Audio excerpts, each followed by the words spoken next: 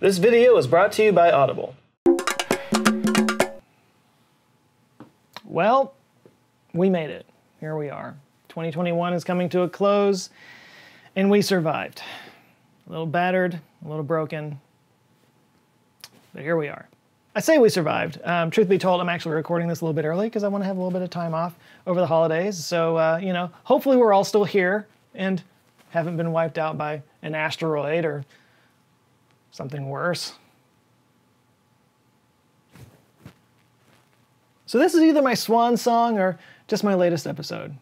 Either way, let's make it a banger. So this is what might be called one of my more straightforward episodes. Maybe stripped down would be a better way of putting it. But here we are at the end of the year, and I thought it'd be nice to take a look back at all the things that happened over this last year, some of which, I have to be honest, before I started looking into this, I had completely taken out of my memory. I had totally forgotten about. But let's take a look back at all the stuff that's happened this last year in the fields of science, technology, and all that kind of stuff, and take a little preview at the next year, what we have to look forward to in 2022. So let's launch right into it. And speaking of launching right into it, let's talk about space stuff. Starting in February, NASA's Perseverance rover safely landed on Mars. And in April, a small helicopter called Ingenuity became the first powered flight of an aircraft on another planet when it hovered for 30 seconds above the surface of Mars. Ingenuity has now hopped several times since then, getting increasingly better levels of video quality and whatnot. It's just a routine thing now. We got a helicopter on Mars.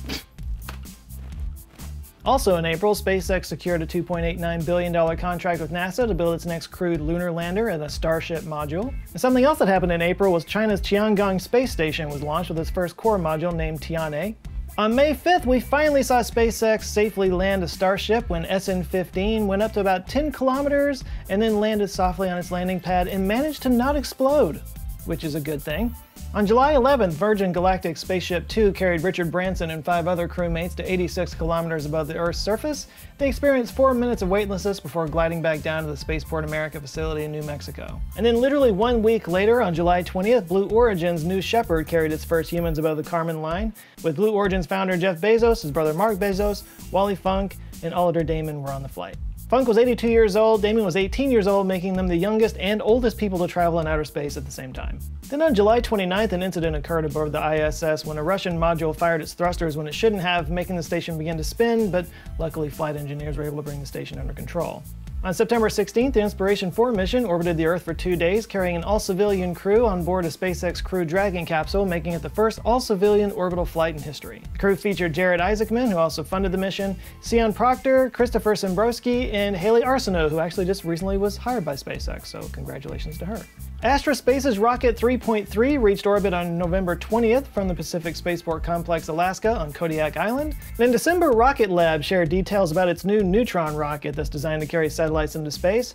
The rocket's made out of special carbon fiber, will be mostly reusable, and will touch down on a landing pad after launching. So let's talk about electric vehicles now.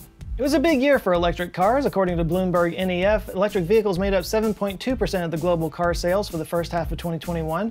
That's up from 2.6% in 2019 and 4.3% in 2020. Electric cars also made up 3% of sales in North America the first half of this year. There were several new cars that went on sale this year, including the Ford Mustang Mach-E, the GMC Hummer EV, the Mercedes-Benz EQC 400, the Nissan Ariya, the Polestar 2, the Rivian R1T, and the Volkswagen ID4. In October, Rivian reported that it had produced 180 R1T pickups and delivered 156 of them. Also in October, Lucid Motors started its delivery of its Lucid Air Dream, which can go 520 miles in a single charge, making it the longest range of any pure battery electric vehicle. And it was also named Motor Trend's Car of the Year that month too. In electric infrastructure news, the Edison Electric Institute announced a new National Electric Highway Coalition in December.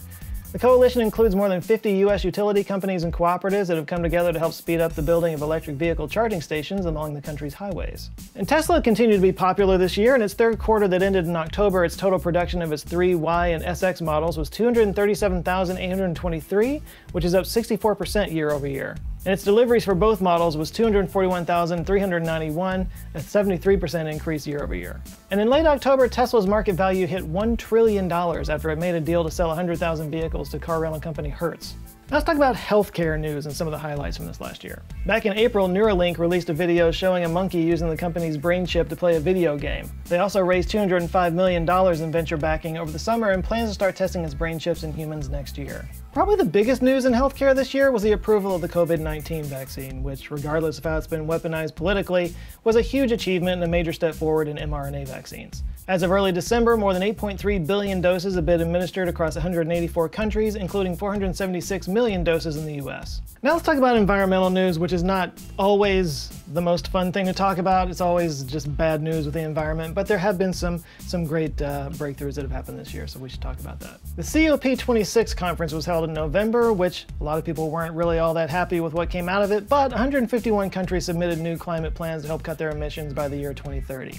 In the fall, researchers at Linköping University in Sweden and Suzhou University in China manufactured a solar cell using a solution with high boiling point and without any toxic ingredients. And the cell's energy efficiency is higher than 17%, which is kind of a breakthrough. Also this past fall, scientists at ETH Zurich in Switzerland built a plant that produces carbon-neutral liquid fuels from sunlight and air. And scientists at Ohio State University discovered a way to turn hydrogen sulfide into hydrogen fuel. Some other science news that happened this year include: in July, researchers at Google, along with physicists at Princeton and Stanford, used Google's quantum computer to demonstrate a genuine time crystal. This was something that was only first theorized a couple of years ago. So are you ready? Yeah, hold on. I forgot to put in the crystals. Gravitational Wave Observatory has released a new crop of 35 events, bringing the total number of detections to 90. These new events include the lightest neutron star ever seen, as well as 2 clashes involving large black holes. Scientists confirmed that there was actually no evidence of phosphine in the clouds of Venus. The gas may have been mistaken for sulfur dioxide. And on October 1st, the European and Japanese Bepi-Colombo mission made its first flyby of Mercury. It passed just 199 kilometers above the planet's surface and took black and white pictures of the planet's crater-filled surface from a distance of around 1,000 kilometers. And this year, a team at City University of Hong Kong discovered a new type of sound wave. This airborne wave vibrates transversely and carries spin and orbital angular momentum like light does. The discovery may help develop applications in acoustic communication, sensing, and imaging. And last but not least, it was reported in late November that scientists from the University of Vermont, Tufts University, and Harvard University developed a new form of biological reproduction different from any animal or plant known to science. I actually had a lot of people send this one to me. It was, I had done a video about the Xenobots, which are the little living robots that they had created using frog cells that they manipulated and changed in different ways. Well, those Xenobots found a way to produce, because life finds a way. So that's super weird, and might be how humanity ends. We'll see.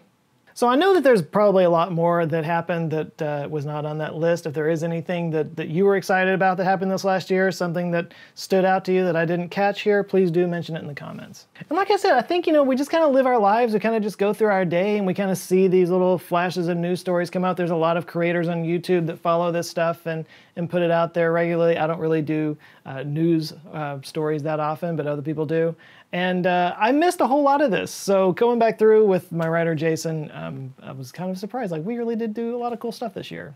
That's good.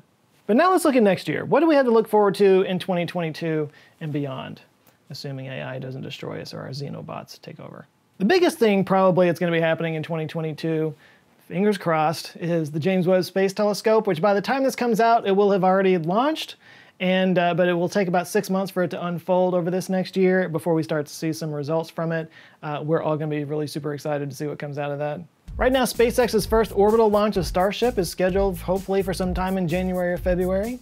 Kind of forgot to mention in the rundown of everything that happened this last year that briefly the Starship was stacked on the launch pad, which made it temporarily the tallest and largest rocket that has ever been assembled.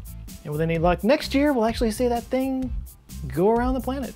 Another thing to look forward to in 2022, NASA is planning on launching the Space Launch System in February as part of the Artemis program, which it plans to send astronauts to the moon in 2024. SLS has been plagued with some delays, as we all know. There have been some delays recently. There were some computers that weren't working on the engines. They had to push something that was supposed to be launched in December into January. It's probably going to be closer to February, but I, for one, would love to see that thing go up eventually. Firefly Aerospace is aiming for its second orbital launch attempt of its Alpha rocket next year. And Relativity Space is planning on a demonstration launch of its lightweight Terran 1 rocket in early 2022. This is the rocket that's 3D printed. As I said, in 2021, electric vehicles have really taken off. There were a lot of new cars that came out this last year. that is going to continue into 2022. Just some of the new cars that'll be coming out are the BMW i4, the Cadillac Lyriq, the Ford F-150 Lightning, the Kia EV6, the Polestar 3, the Rivian RS1, the Toyota BZ4X, and the Volvo C40 Recharge. Meanwhile, Tesla is projecting to reach 1.3 million deliveries in 2022 as the Giga Berlin factory goes into full production along with the Austin Gigafactory, and with any luck we'll start to see cars delivered with the new 4680 cells. In environmental news, it's expected that wind and solar will reach new records in 2022. According to a report from S&P Global Market Intelligence, it's expected that as much as 44 gigawatts of utility-scale solar and 27 gigawatts of wind power will come online next year. And they also expect 8 gigawatts of storage to be installed in 2022. This would be about 6 times higher than the previous record in 2020. So that's just kind of a quick look at what we can expect for the next year, but again, I would love to hear from you guys if there's anything that you're looking forward to. Let me know in the comments. For me personally, this year was just as weird for me as it was for everybody else, and the year before that as well. I'm sure 2022 will innovate new and exciting kinds of weirdness for us to all deal with. Channel-wise, it's been a great year. I really can't complain. And by the way, if anybody is curious what my top 5 videos of this last year were, the top one was the most horrifying human experiments of all time video, which got like 3.5 million views. Then the Peter Bergman video, The Man Who Never Existed. Was There an Advanced Civilization Before Humans? Came in at number 3. Then there was the 5 weirdest theories about reality, and number 5 was 5 reasons the Victorian era was utter insanity, which is why I went down that Victorian rabbit hole. And by the way, if anybody wonders why I start to lean more toward mysterious and dark content on this channel, there you go. But I've got a lot of really big things planned for this next year. I'm really excited about it. I actually just made a huge equipment purchase to try to up the quality of these videos going forward. This one notwithstanding. But at the end of every year, we look back on the previous year with a level of exhaustion that we got through it, and we always hope that the next year is going to be better. I'm sure 2022 is going to have some bumps in the road, but my hope for all of you is that you get the most out of it and that you have the best year you possibly can. And if you want to get an idea of what to expect not just in the next year, but in the coming decades, you might want to check out the book, The Future is Faster Than You Think, on Audible. Written by Peter Diamandis and Stephen Kotler, this book investigates how exponentially accelerating technologies like AI, robotics, virtual reality, digital biology, 3D printing, and blockchain will impact both our daily lives and society as a whole. Like, just think about how fast things have changed over the last couple of decades, and then consider that that pace of change is accelerating. So we're going to see even crazier acceleration of technology over the next couple of decades. Yeah, this book is just a fascinating look at what's to come. Right now, Audible has a special holiday offer where you can get 60% off your first 3 months if you sign off at audible.com/JoeScott or text Joe Scott to 500-500. That's only $5.95 a month. And of course, Audible has an unbeatable selection of audiobooks, tons of binge-worthy podcasts and exclusive originals, all available to download or stream. And as an Audible member, you can choose one title a month, like the latest bestseller or hottest new release, yours to keep forever. And you also get access to their streaming library, the Plus catalog, where you can find your next podcast obsession, check out original content from celebrity creators, best-selling authors, and leading experts that you can't hear anywhere else. So if you want to get in on that and get 60% off for the first 3 months, again, you can go to audible.com/Joe Scott or text Joe Scott to 500-500 and get started today. Links down in the description. Big thanks to Audible for supporting this video, and a huge shout out to my answer files and channel members who are supporting and forming an awesome community. I love all you guys. I got some new people that I will shout out at the beginning of the year because, like I said, I'm kind of recording these early, so I will get to you, I promise. We'll get there. But yeah, again, thank you guys so much for being so supportive and being a part of this channel over the last year and over the last 7 years now. I'm coming up on 8 years that I've been doing this, which just blows my mind. But I only get to do it because you guys watch and support me, and it's the best gift I've ever been given. It's a dream come true, and I really do sincerely appreciate all of you for being a part of the channel and being part of the community. I really do hope you all have a great end of the year. And I hope that you have a great 2022. I will see you next week with some actual real videos, not just some cobbled together stuff like this. There should be some outtakes coming up. We'll see if that happens or not. I'm trying to predict the future here. But anyway, that's it for now. You guys go out there, have an eye-opening rest of the week. Take care, and I will see you next year. Thanks again. Love you guys. Take care.